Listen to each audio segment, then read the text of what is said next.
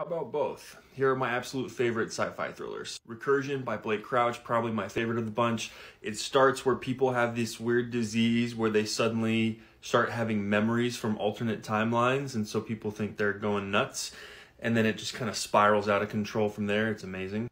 Another Blake Crouch, Dark Matter. This one was the book he wrote right before Recursion.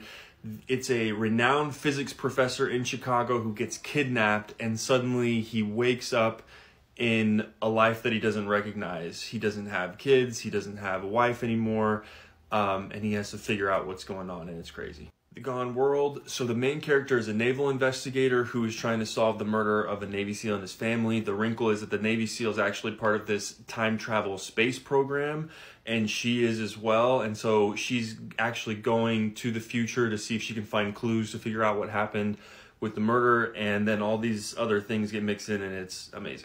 Getting a little less thrillery, we have The Power. People start developing this power, this energy power, but it's only happening to women. So suddenly women become incredibly powerful with this new ability, and none of the men have it. And so the book kind of follows how does society change, how does everything change, and it's really good. Finally, 11/22/63. It's a Stephen King time travel book about a guy who's trying to go back and prevent the Kennedy assassination. This is one of my favorite reading experiences. It's super long, but it doesn't feel long because it's so good. One of the wrinkles is that he goes back to the same moment early in the 60s each time. He can't pick where he goes, so he's trying to prevent this specific thing, but in order to do that, he has to go back and essentially live in the 60s for years before he gets to that moment.